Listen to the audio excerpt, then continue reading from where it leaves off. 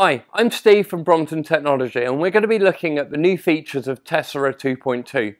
These include processor redundancy, on-screen display, 90-degree panel rotation on the SX40, and we've added the Chinese language to the user interface.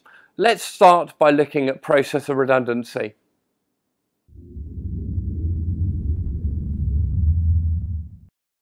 Processor redundancy allows the user to have a backup processor take control should the primary processor lose source input, suffer from power or cabling issues, or fail to send signal to the panels. This process takes a couple of seconds but will reassociate your panels to the backup processor automatically if a problem is detected. Let's take a look at it in action. In this setup, we have an SX40 connected to two XDs and our panels in closed-loop redundancy mode. We have added a second SX40 to provide processor redundancy. When failover is triggered manually using the button in the failover window, the backup processor automatically takes control of the system and reassociates the panel within a few seconds.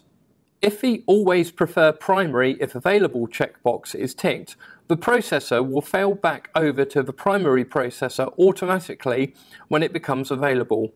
Otherwise, this can be achieved manually using a button. Processor redundancy can be used with or without our recently added closed-loop redundancy functionality.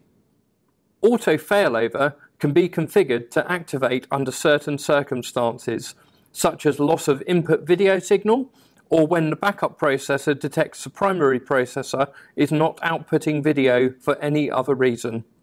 The time before failover can also be configured.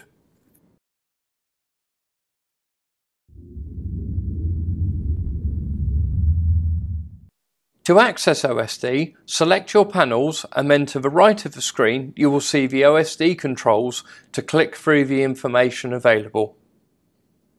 Some of the information includes panel temperature, calibration information, individual panel settings, module layout, and port status.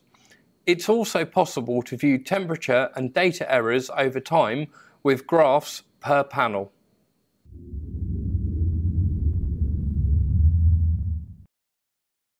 "90-degree rotation does not use additional bandwidth or increase overall panel or pixel count. But in the situation where the panel needs to be placed upside down or sideways, it can be done with ease."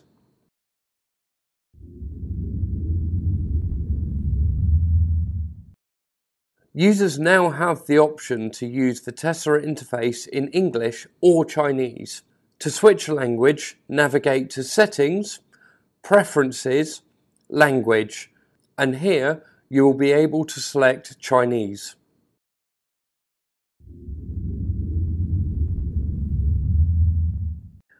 The control app has been updated so some of the controls have sliders as opposed to hard values. We have also given the option to shut down or reboot multiple processors at once from the remote application. Other bug fixes for this release are available in the release notes. That's all for this video. Don't forget to like and subscribe for the latest news, training and product information for Brompton Technology. If you need to get in contact with us, the details are in the description below. Thanks for watching.